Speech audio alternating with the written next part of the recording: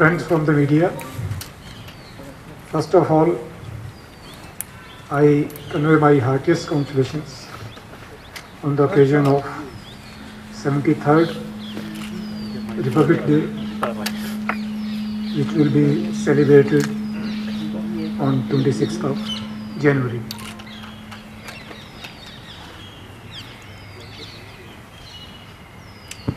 Republic Day is a very important festival which we celebrate. As we all know, on this day we became a republic and adopted the Constitution of India. During this period, almost every time there is a stress on the security situation along the border. But we are here to meet all those challenges and preempt the nefarious designs of anti-national elements which try to put spokes in our celebrations.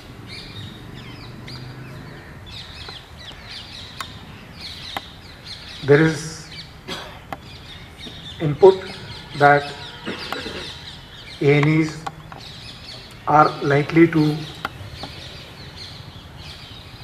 create troubles, but we are very, very alert on and along the border, including LC. We have heightened our vigil on the border extensively. We had planned these activities which we are conducting on the border.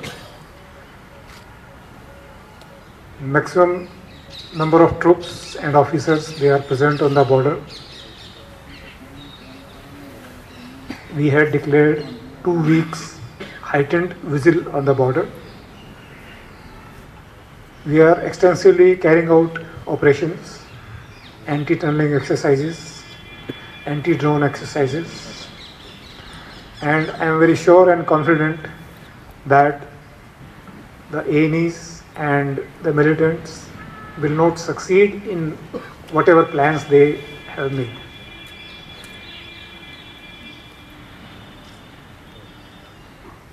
Our all kind of resources, that is human resource and technical resource, they are in place,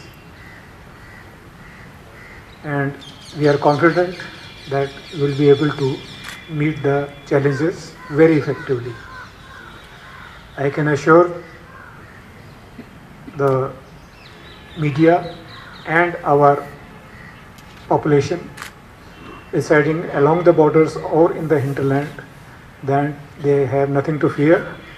We are very, very alert on the border, and we will do everything what it takes to ensure the safety and security of our people.